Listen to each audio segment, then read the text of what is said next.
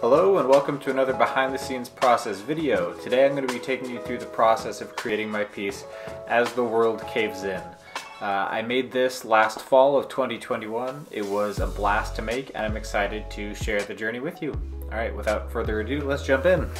To help speed up the process of production, which to be honest is always a problem for me, and to help me refine the bold mark making I wanted to implement for this piece, I used a digital mock-up of the piece that I made on my iPad. And honestly, it saved me a ton of time and heartache while making the piece. I felt really confident with all the marks that I was putting down because I'd already planned it out ahead of time. So per usual, my first step was to put in the background color with wax pastels so I could then activate it with water and let that cool watercolor texture show through. I should also note here that I am drawing directly onto Arches oil paper. I'm using this because I know that I want to have watercolor texture, I want to use colored pencil, I want to use oil paint, and the only way to really fuse all those three things is to use Arches oil paper. At least that's the best medium I've found for it. So I decided to make the background of this piece gray because the birds are so vibrant and I wanted a significant amount of the background to show through between the bold gestural mark making of the bird's body. So it had to be a pretty neutral color, read the most neutral color. So I left the branch that they were perched on white because I wanted the birds to be the only real visual gravity in the piece, and I also just kind of thought it looked cooler that way. Once I'd scribbled down enough gray, I activated all of that gray pigment with water, and I made sure to use a lot of water so that I would get a bunch of cool watercolor textures that form around the border of the water once it dries.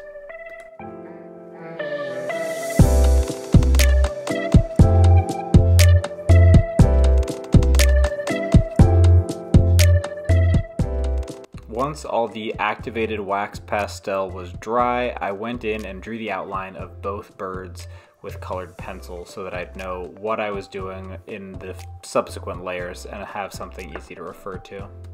Conceptually, I wanted this piece to give the impression of the birds coming apart, literally unraveling, in a surreal, semi-apocalyptic world. And even though the world and the parrots themselves were coming apart, they still had each other to lean on.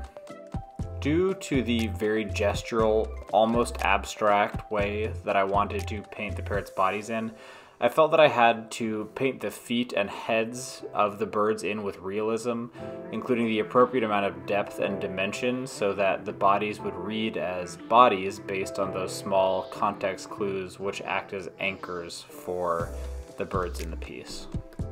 The feet in particular also tied the birds more closely to the apocalyptic background wrapped around kind of the ghost of this absent branch, so it was really important for me to depict them very clearly.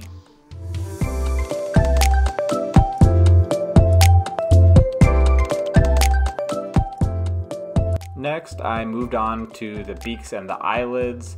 And I did this because honestly they were roughly the same colors as the feet, and so those paints were already wet on my palette, so I just moved on straight to those.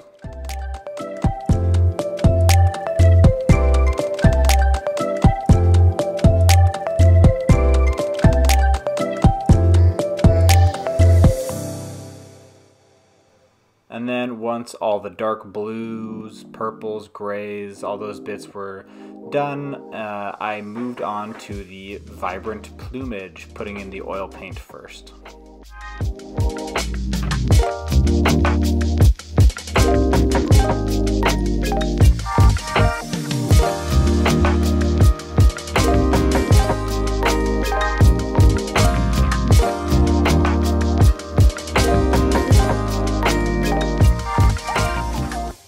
So while I was painting this, I was trying to keep in mind the transition areas, and I wanted the transition from oil paint to mixed media pastel and colored pencil to be both sudden and gradual.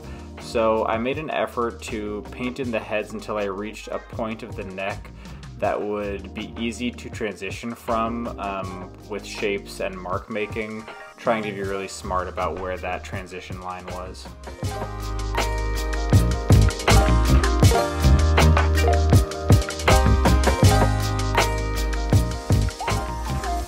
So once the feet and heads were painted in, at least up to the transition points, I waited for the paint to dry, and then I oiled out those areas with a mixture of Gamsol and Galkyd to bring the dried oil paint to an even finish. So like I said, I wanted to make the transition from paint to pastel and colored pencil mark making both immediate but also subtle. And to achieve this, I made pastel and colored pencil marks that either fit into the border of the dried oil paint or made marks that started on the oil paint and ended in the watercolor texture to kind of bridge the gap between the two distinct styles.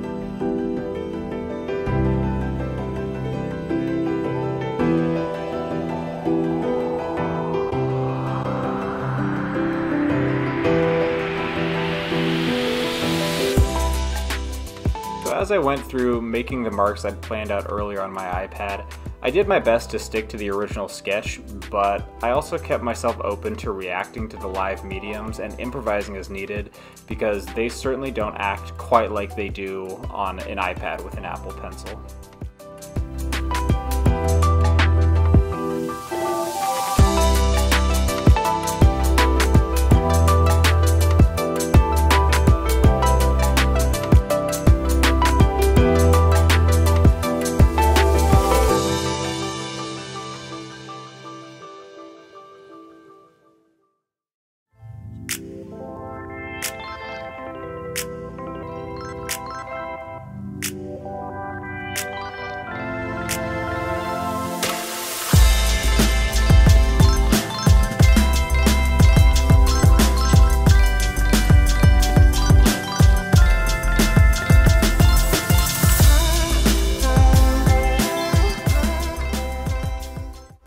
I wanted to have a strong combination of representational and abstract elements that live in harmony, both sections complementing and completing the others in their own ways.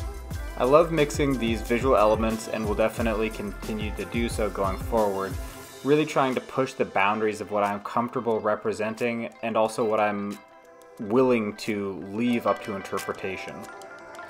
I hope you've enjoyed this process video. If you want to know more about my process, please check out my other videos, website, etc. There's a full-on link salad in the description, so if you've watched this far, try clicking one. Alright, thanks for watching. Bye.